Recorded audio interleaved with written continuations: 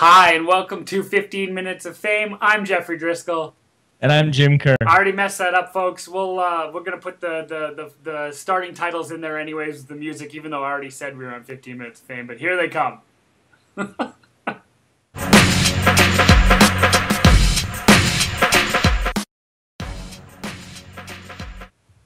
All right, welcome back. Screwed up already. That's all right. We're just going to keep going through it. Let's jump right in with some hockey news, Kersey. The Edmonton Oilers decided last week to keep Ryan Nugent-Hopkins, then proceeded to beat the Avs in Colorado. Will it be a good choice in the long run to keep the youngster? I think he's better served at this level than he would be going back to the Dub. So it's good to see that they kept him around, because I think he's shown right off the bat that he can play at the NHL level. Yep. He's producing so far. If he can keep that up, there might be there might be at least one trophy heading back our way. That's might only right. be the Calder. Yeah. But still, it's better than nothing. But no, I like what he's done so far, and obviously the coaching staff does too.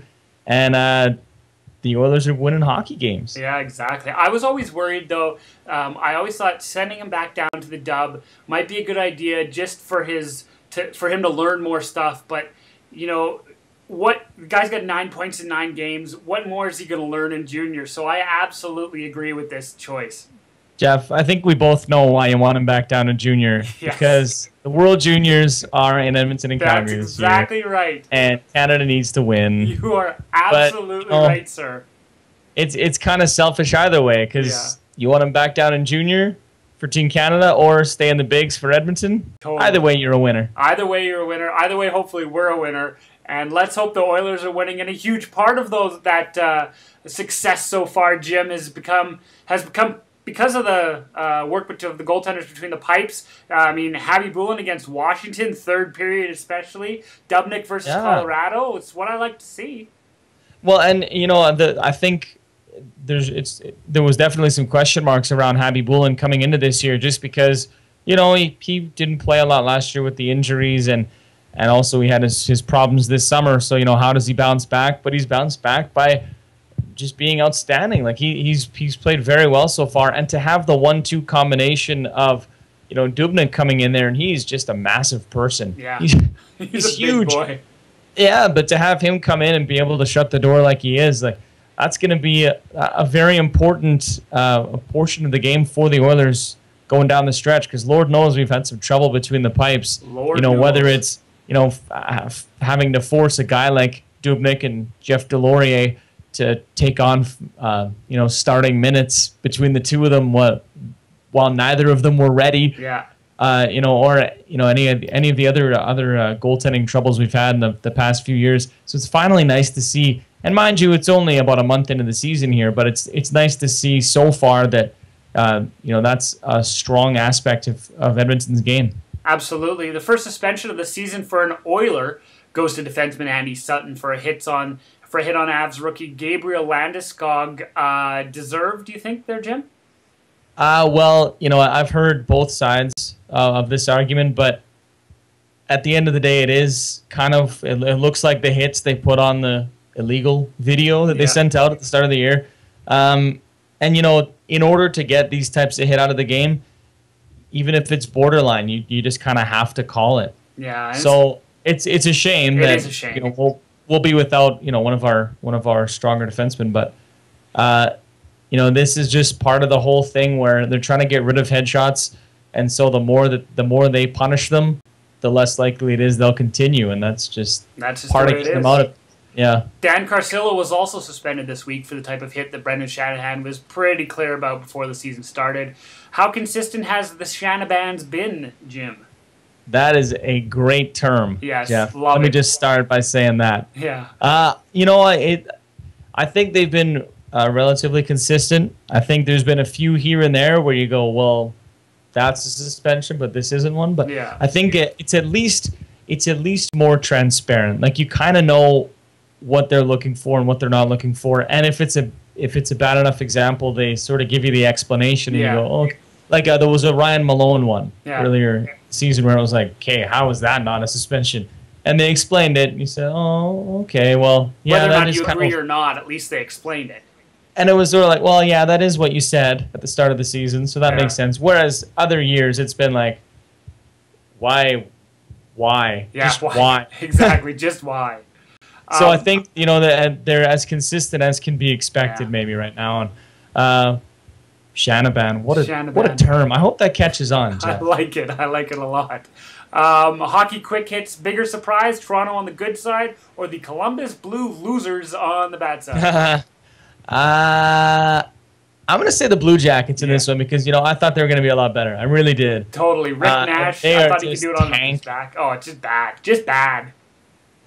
The Leafs are impressive, though. Yeah, absolutely. Is it more interesting if Phil Kessel leads the scoring race so that Nikolai Khabibulin has the league's best goals against average and save percentage? I'm going to go with the Bulin Wall on this one because as we mentioned earlier in the show, there were question marks. Everyone knows Phil Kessel can score. Yeah. But Nikolai Khabibulin's taken the league by storm so far. Absolutely. How many points will Sheldon Surrey end up this year? On pace for 60-some. I don't know. What I like 40, to see, 45? I think he's going to get 45 games and get injured for at least 10 games. Maybe that's wishful thinking. I don't know. We'll see. Let's move on to football here. Something about, I mean, the Eskimos, you know, even though they lost the last game against the Lions, they're doing, you know, pretty well. But really, everybody's kind of within a game of each other on the west side. So what about the parity in the CFL this year? Yeah, well, you know, what I read on Twitter actually just recently is that it's the first time since the league expanded to the 16-game season that there'll be no 12-game winners. Like, so you look at the top, you know, four, 5, 6 teams in the league, they're all about the same record. Yeah. And that's great for the league, and it should make for some interesting playoff runs here. But yeah, I mean, you know, that it seems like that's what professional sports leagues want above all else. Yeah. You want stars, and you want maybe 1 or 2 teams to, you know, spank everybody, but I think if you got all the top teams kind of in a cluster, that's pretty good. No, I mean, it's not like it's been a bad quality of football, because I guess that would be the other side of it. If you go, well, yeah, everyone sucks. That's why everyone has the same record. Yeah. But it's been entertaining, you know, high level CFL football, and I think it's great for the league. Absolutely. Eskimos lost to the BC Lions this weekend.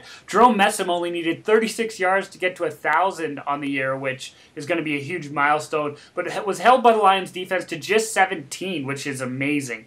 The Eskimos good in the first quarter, coming out of the gate, but Ray got sacked 3 times in the game. It's hard to win like that, Jim. It is, and you know what I liked about the game is that they got down, but they came back. They didn't get all the way back, but it's, you know, it's always hard when you're down by, you know, quite a bit to mount that comeback. But Jeff, did you see our boy Gord Hinse? Friend of the show, Gord Hinse? Is that who you're talking about? Friend of the show, Gord Hinse. Yeah, absolutely. Very good friend of the show. Yeah, lost his lid, and you know he's in a very aggressive position when it comes to football. Yes. Lost his lid, got up, saw that his quarterback was in trouble, threw down like 3 blocks. Absolutely. Without a helmet on, against guys with helmets on. Looked great. And then Ray went for a run. He's back up. He's running in front of him, throws another big block. Like, the guy's a beauty. Absolutely. Ended up a little blood on the side of the eye, but no worse for wear. Back in the game right afterwards. Good for him. Good for you, Gord. That's the way to stay in the lineup, man. Edmonton boy, right? That's right. In the NFL, both the Colts and the Dolphins are winless halfway through the season. Do you think either of them will go the whole season without earning a W?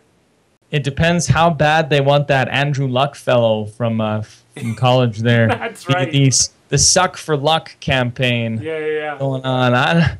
I think the Colts, man, I don't know if they're ever going to win a game. No kidding. It just shows you how important certain players are to a team. And the Dolphins were up going into the fourth quarter, but lost by 3 points. Like, it was absolutely unbelievable. Must have been a crushing defeat for them. Oh, that's gotta be tough. When you're trying to just get that win, and you come so close, it's almost worse than just getting blown out. That's exactly it. Yeah. So what's the latest on the NBA lockout here, Jim? Looks like they're going to try to schedule some more meetings, but they had some last week. What do you got there? Yeah, it doesn't seem like there's a deadline yet. The preseason's gone. The first bit of the regular season's gone. David Stern, who I don't know how much to trust any numbers he throws out, but he says that losing the preseason cost $200 million. I mean, there's a lot of kind of propaganda both ways, I guess.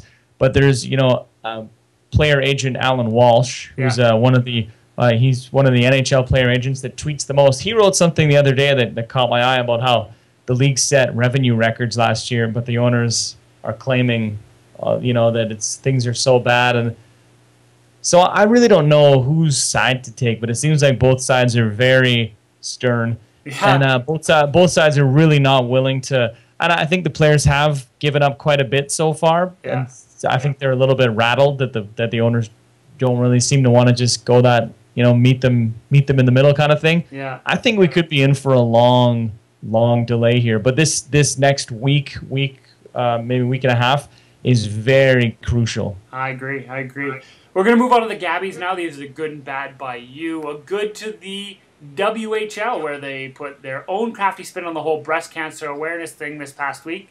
The Pats and the Oil Kings played on pink ice last Friday. Good to see.